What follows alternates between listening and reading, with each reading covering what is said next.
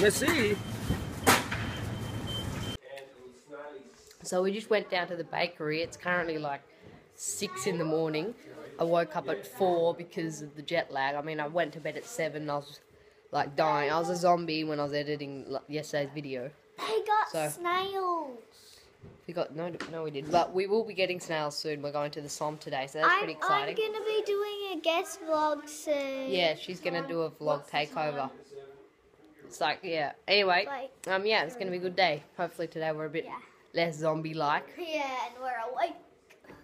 And I'll see you later. Have a good one.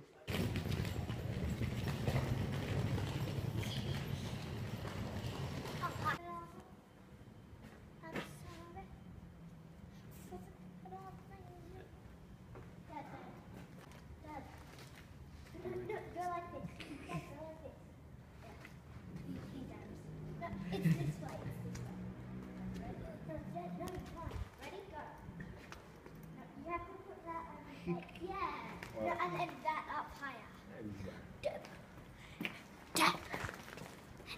We're rebels, aren't we, Lonnie? Yep, we're rebels. You're right. Oh my. Oh my. What? You're right. You're breaking the rules. Fine. I'll take a picture of Laney breaking the rules. Come here. I'm here. Woo. If you're bored with Huey's channel, go on to Lane Loves. Lane Loves YouTube. Check it out.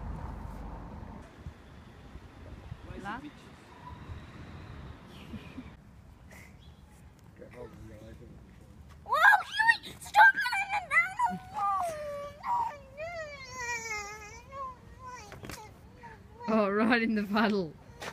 Oh no. I'm gonna get beaten up now. You beat me up now? No. Oh. See, that's why they say it's not for 7-year-olds, because you're too tall. You're too tall now, you're 8. That's going in the video. No, you're 8, you're too tall.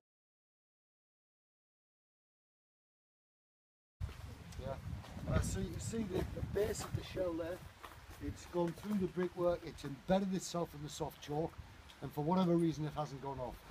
Now I don't know what it will take to make that go off, but the French have got kind of a different attitude, you know.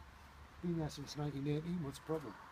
But there was talk about having that shell removed, and I said, well please, if you're going to remove it, do it by all means for safety, but cut the bottom off an old shell and replace it, so that we can still tell the story. It's important. Even now, 100 years after the war, there are still shells, grenades, mortars being dragged up when the farmers plough the fields. And often when they're doing building works or road works, they often still find bodies. Just about 4 weeks ago, 17 British soldiers were found at a place called Langemark. They're digging a gas main across the field. And before they do any engineering works like that, they send the archaeologists in first so that they can check it out all out. And they've uncovered 17 British soldiers. That would be for about 1915. Yeah. You can see how this would offer protection to the guys. If we'd been here on the night of the 31st of August, this whole area here would have been covered with Australian soldiers tucked up against the wall. Yeah. Now, any fire from above is going to go up beyond them. Yeah. They didn't come and do that, the Germans? No, yeah, because of course, whilst you've got a number of soldiers sheltering down here and tucked into the wall, you've also have a number on top of the wall dug in, because the ground level's similar to the height of the wall. So digging along the top of the wall, you have a few lads in advance just keeping an eye on things. Wow. Also, this was the principal road at the time. Between this, behind what was a line of houses here, there was a deep culvert, and the guys were also got themselves into that culvert. Just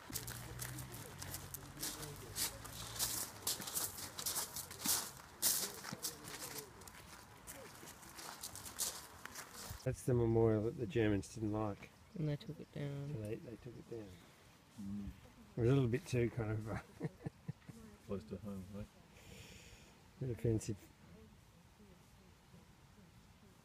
They would have to run up here and then up to the hill up there where the unexploded bomb is.